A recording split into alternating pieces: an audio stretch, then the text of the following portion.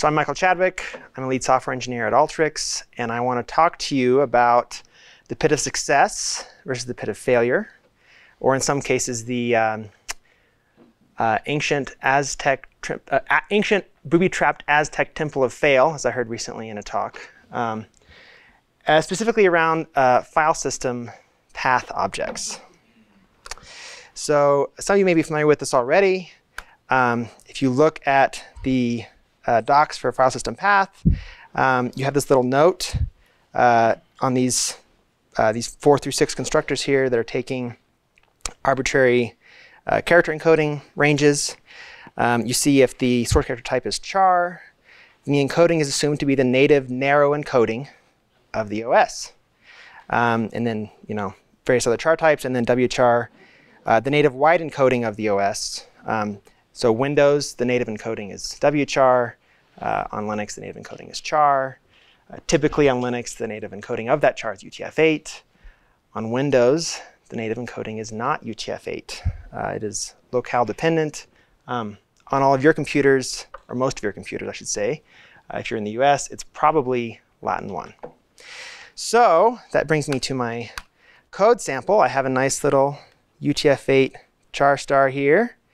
I put it in a std string. I'm in C++ 17, so I don't have anything fancy U8 chars.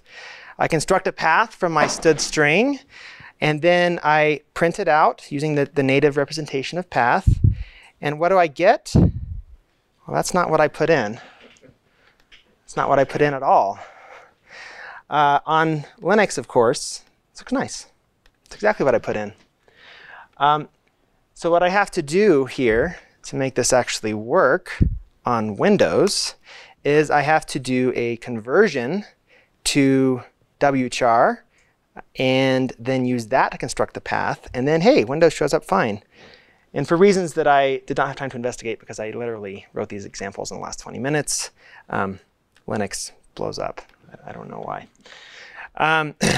But this is really great for a cross-platform code base. It makes working with path objects really fun because you have a UTF-8 encoded string. You know it's UTF-8 because that's how it is in your code base. And you want to work with the file system library. You want to use their APIs. You construct a path object. Everything's great. It goes really great because you don't have any UTF characters in the file paths on your machine that you tested with. And then, maybe, hopefully, you think to actually create a test that does exercise that, and then you have to find this and fix it and have probably some kind of if-def or some other kind of solution to make it work for both platforms. But if you're not lucky and you didn't think to write that test, then you deploy the code to your user's machine in Japan, let's say, and they're upset because it's broken. In some cases, it may not even start. Can't load the config files. So to me, that's a problem.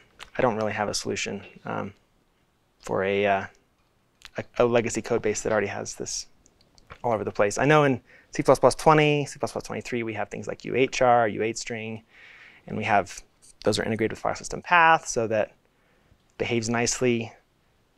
But that's not the situation I have here. So that's it. I just thought I'd share that.